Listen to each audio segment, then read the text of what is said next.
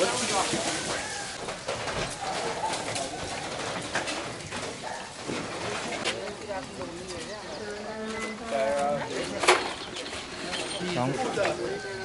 one you want raincoat and how they got? Yeah, raincoat.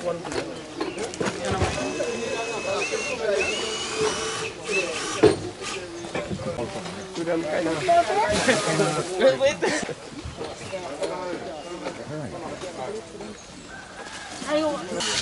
And then right this one come up with a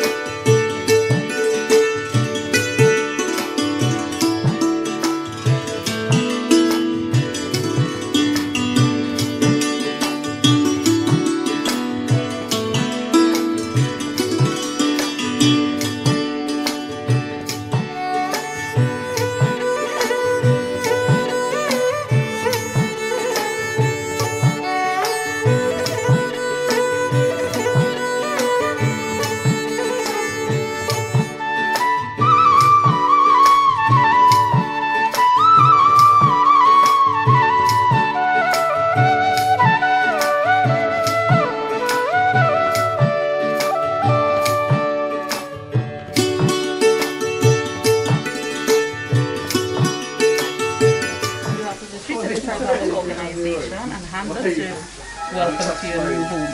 Thank you so much. Take you to the living room and your first bedroom, and then your toiletries and the wardrobe. Yeah, this is your dining table, but we have it here also. Of course, in this again, you get another wardrobe and a dresser. Yes, and right here is your third bedroom. You always decide which one you take in. Wardrobe, dresser. Bathroom, toilet, and we have to put this in the kitchen. And this area here will be the kitchen area. So we've given you your cupboard and stove and let's start it. Assalamu alaikum, man. On behalf of the Free Secretary Organization, we'd like to thank the Christian family for allowing us to serve you this morning.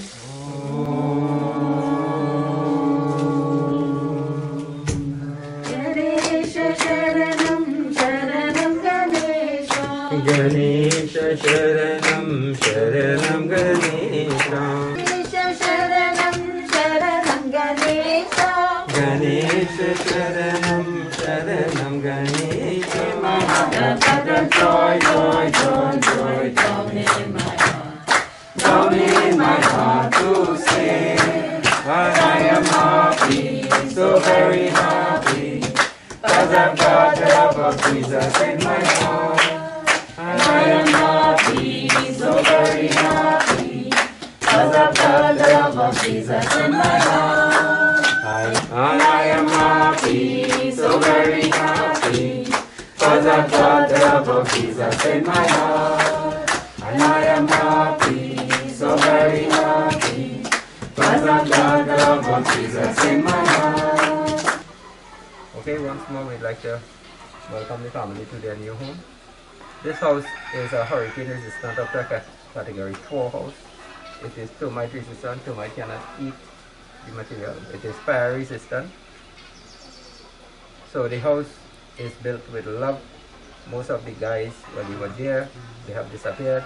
They're looking forward to the next one. They feed off of this project. This project is happening almost every week in Trinidad and Tobago, and it is done on the basis of sharing love and intensifying the love at different points based on what God asking us or where He's sending us to do the work. And just what is your first name? Melissa. Melissa, do you want to say a few words? Well, this is my first time. My friend is always telling me about it, and I always promise to come, and we decided to come today. Well, I guess she's always go. And I was so happy, I was so moved to see, the level of work being done in a short space of time. I was just happy to be here. Hello, Sitaram. Good morning, everybody. My name is Sanjeev, and I'm also invited by one of my friend. I'm an Indian national, so he has always talking about this project, about the movement that is helping the vulnerables in Trinidad, and they also have a very robust system for the selection of these families. So all that process has been explained in the past. I was also invited last time when a roof was being changed in Chagramas, but unfortunately I could not make it because of other commitments. But it has been a very big pleasure being a part of this movement and providing service to the society and for the people who actually deserve and need services from everybody, right? So what I can give advice to this family who has been provided with this facility, that in whatever form, in whatever way, if you can assist and pass on this assistance to others, it will be grateful. I mean, everybody who is part of this, whoever received the assistance or giving assistance, just keep on passing it. It's the way we have to pass it to generations and to different people. And it's very good, and I will try my best to become part of it as much as practically possible in future also. Thank you. Thank you. Well, we have a young one who now walking, I guess. So, just what is your first name? Yes, you were looking at when we were doing this one? Okay. Do you want to say anything? Auntie, young Joanna, young Bakamalat, and we thank her. It's a beautiful place here. It was done very quickly, you don't have to wait long. And just keep praying. God is with you all, you will see that. And thanks to everyone who helped out. It's really nice. Alright, thank you. So now we'll ask the man of the house. What's your first name? Darian. This family has been in Charlotte for a good while, a couple of years old. We was actually on the verge of giving up. It is family.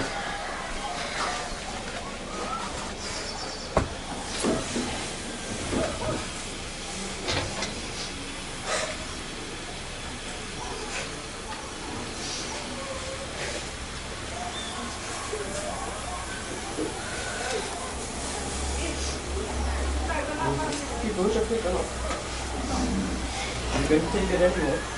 Father, my brother.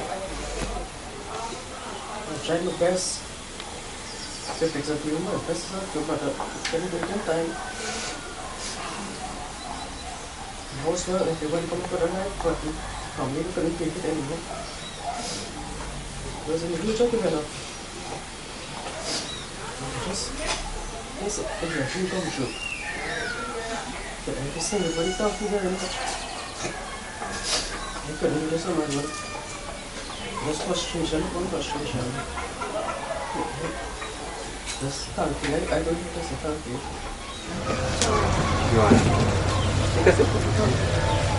So, words honestly cannot express how grateful and thankful we are. But I'm still going to try. I'm grateful and thankful to each and every one of you for taking the time out of your lives to help the betterment of ours. It's safe to say that after a very long time, you made our hearts smile for the very first time.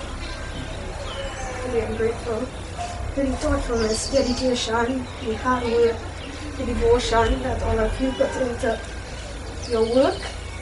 Is a gift that we will always treasure. And honestly, just thank you for helping me and my family, and for all of the work that you do for everyone else. I'm very, very grateful. Just to note, all the guys who came this morning, nobody is being paid to come here, and we do not know who is coming. We send out invites to a limited amount of people, and they show up. And every week, different people show up, but the project finishes in a faster time. Today when we landed here, we land in rain. So it was a peculiar project. Obviously, God is allowing us to, how we look at it, God is allowing us to be here more than normal, so that the energy intensifies to clean the negative from the environment. So it's not about we take too long, it's about what He wants from us while we're here. And if our intent is to share love, then He wants us to spend more time here to get you that intensity that you need to heal, and of course to continue to love and to move forward in your spiritual life, which is why we're here. We're here for that. We're here to love God and to share that love unconditionally. So then we ask you to Imam to say please.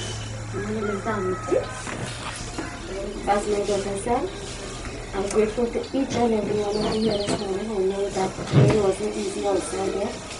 And first of all, thanks to God, and thanks to my neighbors, and thanks to all of you here. You might not know your names, but thank you all so much. As my son said, we were going through a lot, and this was our last straw. We didn't know where this was coming from. But thanks to each and every one of you, thanks to our neighbors, and I always picture this broom, so I guess it's really a miracle. I always picture my woman of you. And because this morning my pause was really this morning. Thank you all so much. Alright, thank you. So we're going to ask you a few questions. Easy question. Where is your God right now? In my heart. In your spiritual heart? Is God here? Yes, He's always with you. So we are part of God energy, and by ourselves, individual self, each individual soul, or atma, or light, or whatever you want to call it, each one of us is God energy in a human shell. And it is human qualities which have us locked in the shell. Our goal in life, look for those qualities, face them, go after God to help us to get rid of them as He challenges us. So, will you claim that you have problems in your life? Yes. Right. So from today, you're going to change them problem into a challenge. You believe in God. You believe God is everywhere. Do you believe you're breathing in God now? Correct. God is in the air, but we don't look for Him there. So we're breathing in God. But sometimes when pressure comes, we forget where he is. And we're looking for help, Tom, Dick, Harry, to try to teach us how to connect with God. And Baba answers, the fastest way, Sai Baba says, the fastest way to God or to connect with God, repeat the name and think about the form of God that you learn to love. Not your emotion.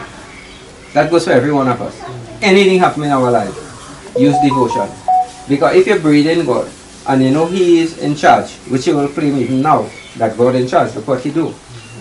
When a tragedy happens, what we claim to be a tragedy, that is just a duty finish.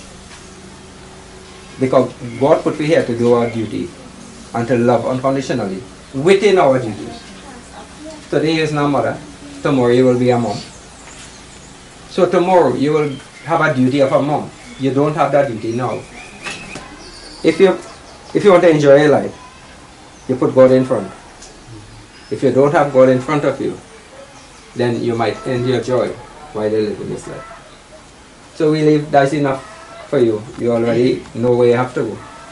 You don't smoke anything, yeah? You don't drink alcohol? Right. So you may feel that one beer is okay, but you have a good heart, pure, and one drop of alcohol impurifies the whole heart. And then to get back that purity, how much drama I have to go through? How to take out one drop of alcohol from a bowl of milk? Pressure, sublimation for sure. Pressure, you get it? So not because we're good, it means we can break the law a little bit. The better we are, the more we try to go for purity.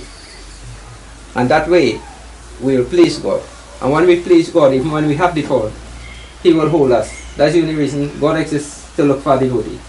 Samasta